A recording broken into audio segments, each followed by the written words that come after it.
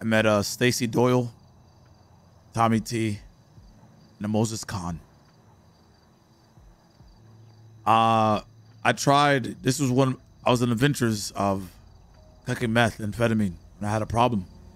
I was trying to supply the Mandem with methamphetamine. Stacy Doyle was not happy about that whatsoever. Started hanging out with the Mandem. Stacy Doyle was not happy about that whatsoever. There was a situation in Polito. I'm not too sure how that situation went down, but there was a big argument where I was, what's the word? I was blamed for something that went wrong. Biggest cancer within the Mandem bloodline was Stacy Doyle. She called myself, Moses Khan, and Patar Baluch the catalyst for toxicity. Oh shit. What? Catalyst. It gets worse, bitch. That's crazy. That's crazy.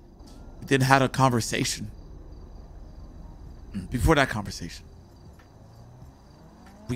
I tried to, you know, I tried to do the right thing.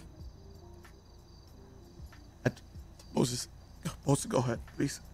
I need a moment. Okay, no worries, Gina. I'm here if you need me, okay? I'm on your shoulder.